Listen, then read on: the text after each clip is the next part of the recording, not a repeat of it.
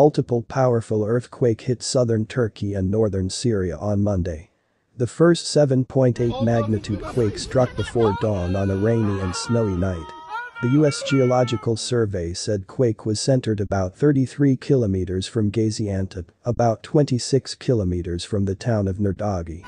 It was felt as far away as Cairo, Cyprus, Lebanon, and even in Greenland and Denmark.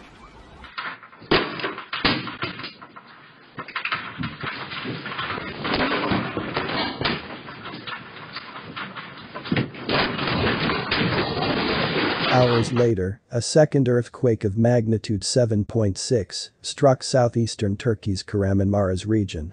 It occurred at a depth of 7 kilometers, and the epicenter of the quake was Elbistan region of Kahramanmaraş province. The earthquake of magnitude 6.0 struck central Turkey later in the evening.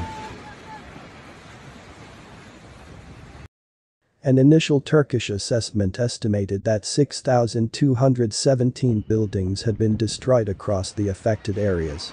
In addition, 224 buildings in northwestern Syria were destroyed and at least 325 were damaged, including aid warehouses.